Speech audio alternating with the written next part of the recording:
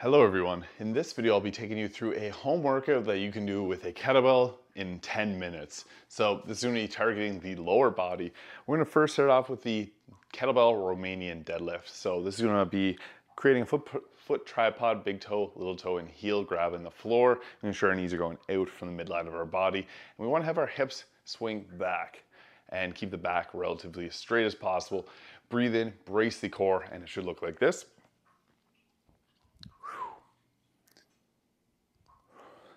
Side view. We're going to do this for 10 to 12 reps. Nice and slow on the way down. 1, 2, 3, 4. And really squeeze those glutes. Now I mentioned creating that foot tripod, so big toe, little toe, and heel digging into the ground and creating some torque to keep the knees away from the midline of the body, which will help further increase the glute engagement and work the hamstrings well. We want to minimize using the lower back in this exercise, but it's a good one to just get warmed up. So after we've done that, we're going to take a little break here, just loosen up, grab the kettlebell up by the horns, hold it nice and close to the body. And we're going to take a deep breath in, brace our core, and we're going to do a squat. So again, foot tripod, pushing the hips back and keeping the back as straight as possible.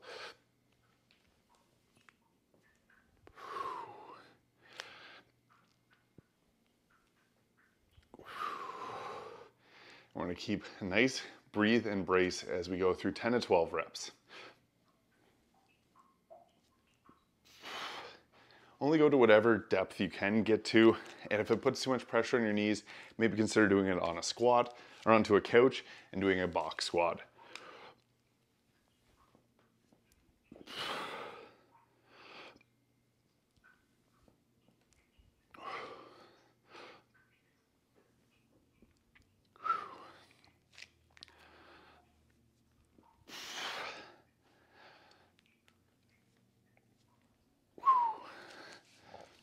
And after we finish that, we're just going to take a break for a quick second. We just did 2 exercises, so we're going to do a little bit of a stretch. This is called a couch stretch.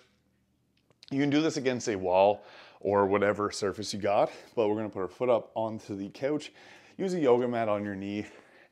We're going to stand up nice and tall like this, squeezing that right glute, pushing the hips forwards. Just getting a nice little active stretch in there. Breathing and bracing, making sure that we keep our core tight. We don't want to, anytime we're stretching, we want to make sure that we keep our core engaged properly. We don't want to get into bad postural faults. So we're going to switch legs here now. Nice little stretch. And we're going to do another stretch and transition into an exercise. So just like that. Really stretching out this front quadricep. This is the couch stretch. One of the most effective stretches. If you have a bad squat pattern, this can help correct it. So next we're going to get into a deep lunge and get this into a nice stretching position there. You can move around in this. We're just trying to create some nice looseness in the body as we progress into a stationary lunge exercise. So just like that. Stretched up. You can kind of feel hamstrings, quads, and everything all throughout this deep lunge stretch. What I like best about this is it's getting a large group of muscles, and you can keep it as an active stretch. So it's something nice to do like in a workout. Keeping yourself nice and warmed up, the best time to stretch.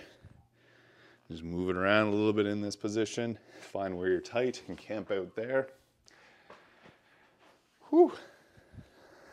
Next, we're going to go into the stationary lunge. So get into that same position that you were just in, maybe a little bit closer than the deep lunge.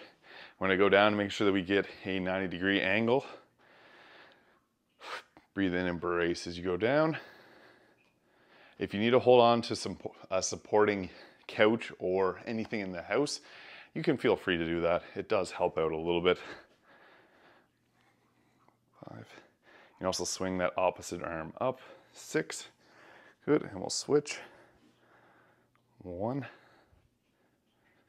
2, just like that. 3, 4, 5, one more, and 6. Good.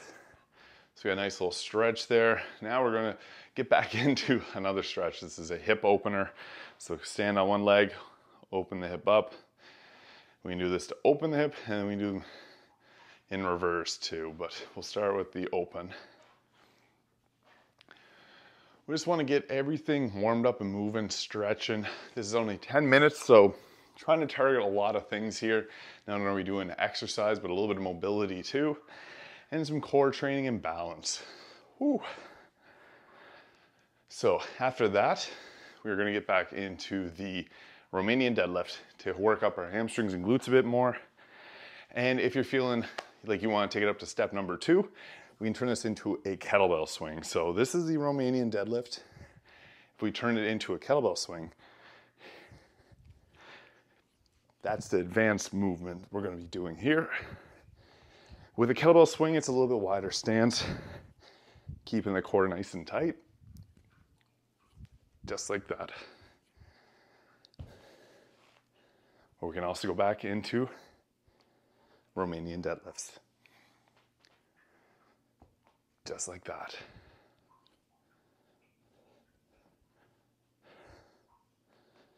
Whew. Again, you can choose whatever skill level you want to go with. We're going to roughly do this for about 30 seconds. A lot of these, you can pause it at any time if you want to do more exercise or less exercise if you need a break. This is meant to be done in around 10 minutes. So if you got like a lunch break at work and you're working from home, you can hop out into the living room, get one of these workouts done real quick, and then, get back to your day. You're going to feel a lot better. But this is really important if you're doing an office job, because that couch stretch is going to help unlock that hip position that we're commonly in by putting it into the opposite position. We're going to go now into the squat again. You can use with the kettlebell or use it without. If you're finding it's getting a little bit too heavy as your muscles are building up that lactic acid, feel free to do these without any weight. So back into the position, keeping that spine nice and straight. Foot tripod. We're going to put the emphasis into the glutes, keep the core nice and tight.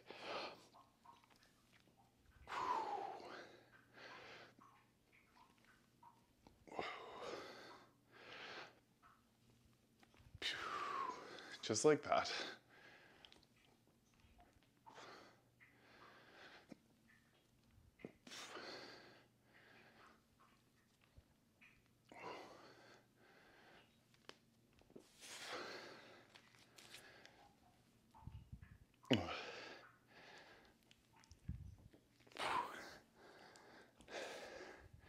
And after you finish your squats, you can take a little bit of a break here and do some hip openers. Go into the deep lunge position if you want. We got about 2 minutes left, so we're gonna wind things down, get a little cool down in. Again, this is meant to be just pretty quick pace. Get it in, get it done, reap the benefits, and just feel good after moving. So this can be a very difficult exercise for some people, but 10 minutes, you can go hard for 10 minutes and then it's done. So the final exercise that we're going to be doing is the Bulgarian split squat. So if you have a couch nearby, you can use the couch to be able to do this exercise, or you could use a bench if you find a bench is a little bit more easy for you to use. Whatever you got around. If you don't have any of these nearby, you can do the lunge exercise. That is a very comparable exercise, so don't feel bad if you don't have a couch to do the exercise with. But what we're going to do is go into our position here. Have the foot back against there. You can use weight or you can do it without weight. I'm going to go without because I'm already worked up a sweat. This is my second workout for the day. And we're just going to go through similar to lunge position like that. You can use the weight in the opposite side to help work the glute medius, keeping the hip stable.